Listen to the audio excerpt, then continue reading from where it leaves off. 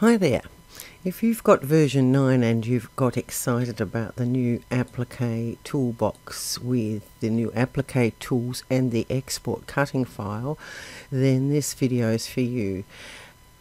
The export cutting file works really well with all-in-one designs, and I already have a video up about how to use it. And the advantage of it is that you can pre-cut your applique pieces in your cutting machine and lay them in place as you do the embroidery, which saves a lot of time if you have a cutting machine. Even so, you can use it to create easy to use patterns to pre-cut your applique pieces with a pair of scissors rather than trying to cut away the excess fabric in the hoop. The unfortunate part is with machine files, that is embroideries you've purchased online that are meant to be loaded into your machine for stitching, don't work as well with the export cutting file. But I'm here to show you a few tricks on how to get the export cutting file to work with those machine files. So the first thing I'm going to do is insert a machine file, a machine applique file. So I'm coming up here to insert embroidery. Now I downloaded this set of designs, they were free, and this one is an applique, so I'm just going to use that. It's not particularly well digitized, but it will serve to do the purpose. So I'm going to select that and open it. And I'm going to just go OK. I'm going to delete that because I wanted to show you something on the way through. So we'll just delete that and do it again. So I'm going to select the design, and before I open it, I'm going to make absolutely sure in the options tab down here that I am going to convert stitches into object shapes. They will be a grade C design. That is, they won't be as good as all-in-one designs created in the software. But if we leave stitches as individual stitches, we can't edit anything. So we need to let the software convert these stitches as best as it can into objects. So just click on OK there, and then you can open the design and go OK. Now if we look in the colour film, we can see applique objects, sort of. We've got a running stitch outline here. They're very pale because they've used light colours for those under stitches, but the next one is actually a tack down stitch. I will just ungroup. Might be able to show them to you a little bit better that way. No, they're still not. Oh, they're in colour blocks. Let's go to individual objects.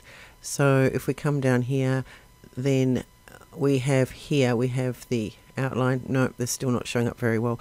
And you can see here that the tack down is actually in pieces. It's not all one object either. So even though it's converted it as best as it can into objects for you to edit, and they are editable, you're not getting nice clean lines for your to use the export cutting file. The ones we need are this one here, I think. Let me just go out of true view so I can see what's selecting. Can't even see where that's selected, to be honest. I think that must be just a fabric placement. Here we go. This is the one we need. Alright, so if we zoom in close, we can see there's a pink line running down here. So this is the placement line for this piece in here. And it comes up here. It is actually very close to the edge of this satin stitch. I would have preferred it be closer to the center, but nevertheless, it's there. It does actually come up here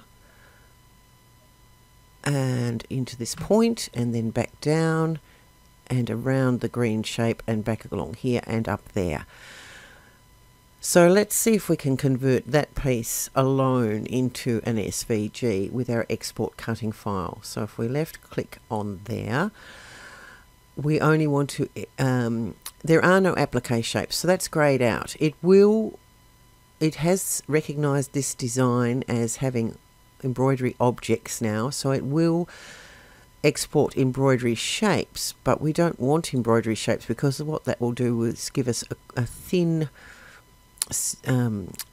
it'll go both sides of the satin stitch and use that as a shape, and you won't actually get a line as such, and it will give you this shape here and this dark shape here.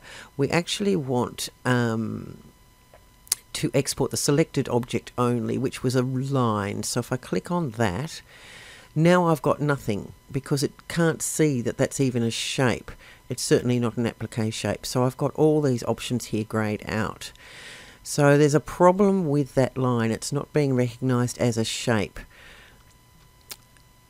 And the usual problem is that it's not one single outline. So let's just drag that off. I'll select it and have a good look at it. I'll have to cancel this, and it is selected, so I can drag it off. And if we look very closely, we've actually got a gap here where the object is not closed. And so therefore it's just a running stitch, it's not a shape, and so the software can't create an SVG file from it. But I'll just undo so that goes back to where it's supposed to be. If you've got a shape like that that's open and you want it to be a closed shape, then we have a tool in the Bernina software that will do that for us. So we know if we look down here that we have a gap between here and here, and it's a straight gap. So it would fill quite happily. Oh, wait on, there's actually a little bit that goes up there. So first of all, I'm going to go to the Reshape Tool while it's selected, and I'll get my nodes, and then I can move that node so that it's pointing towards the other node. I want to close this gap here, and I don't want a big step there. Okay, so now that's there, I can actually go back to the Select tool and go up to the Edit in the top menu. Not the Edit toolbox, the Edit in the top menu, and I can close the curve with a straight line. So this is called a curve even though it's got square corners in some spots, but we're going to close it with a straight line. So if I left click on that, you can see now this has become a closed object. That's closed over. So now let me see what happens when I go to Export Cutting File. So I can left click there, and I want to check the box that says Export Selected Objects Only. I don't want to select the whole design. So we've gone there, and now it will let me export that scalable vector graphic as a scalable vector graphic. So I'm going to call this just test. Actually test fish, and I've already done it, so you can call it anything you like when you're exporting. When you click on export, it will do it. Now it's gone to the default, and in my other video about how to use that tool you'll know. So now if I go to Art Canvas, I can actually have a look at that file and see what it looks like. So I'll go through to Art Canvas,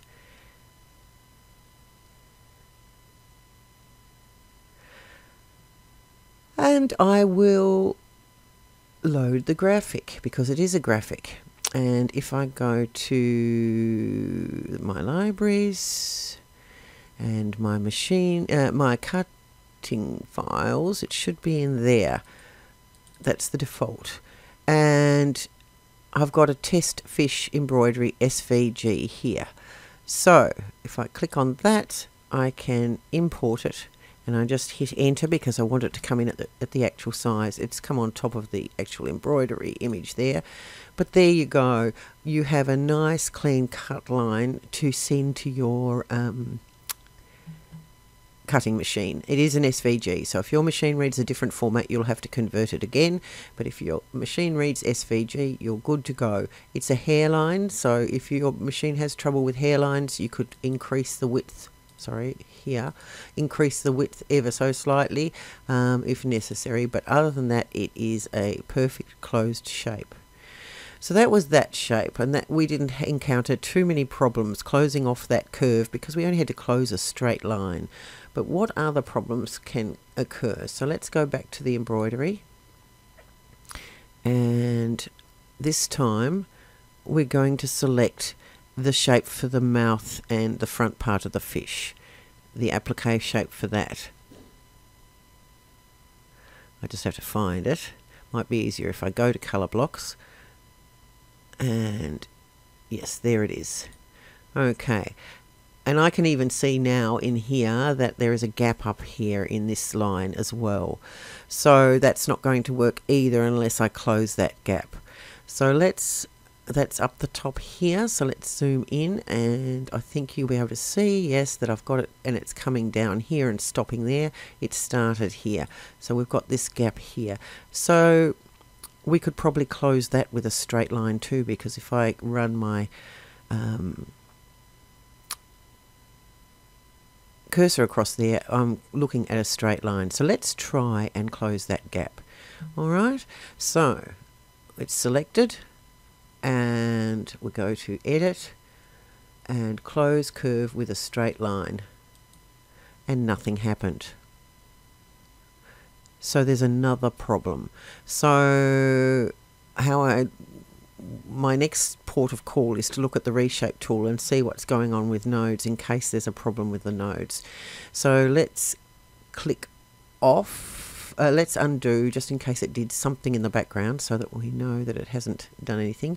And let's go to the Reshape tool.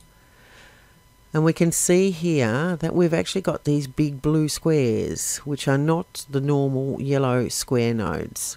And there are no curve nodes. So that tells me that this object did not really convert into an object. It stayed a stitch data, which is quite strange, but that's what's happened. So I'm going to select it again, and I'm going to go to the object properties. And when you open the object properties, it cannot see that it's even an outline stitch. If I click on the outline tab, there's no outline type in there. So it is not registering as an object, and that's why it won't work. So we'll just go back to the we'll go to the outline stitch. No, we won't. We'll close that, and while it's selected, I'm going to come down here and click on the outline, single outline, to convert this to a single outline. So I've clicked on that, and now when I go to the object properties, it has turned into a single outline. It's recognizing it as an object. So I can go OK. And now I can come up here to the edit menu item and close the curve with a straight line. That's closed this curve off. And now, while that's selected, I can go into my Applique toolbox and export a cutting file for that shape as well. So as you can see, with machine files, they are a bit tricky. Some objects convert better than others. The software just does the best job it can, but I've just tried to show you that will now work. If I export selected objects only, I can export that. There is a check box there and it's highlighted, so I could do that if I wanted to. So I just wanted to bring up a couple of things you might encounter if you're working with machine files. That is your EXPs for your Berninas, your PES for your brothers, your Jeff for your Genomes, and so on. Huz and VP3 for your Husqvarnas and FAFs. So I do have a video about the difference between machine files and all-in-one files. It's always better if you can possibly work with an all-in-one file, then it's better to do that.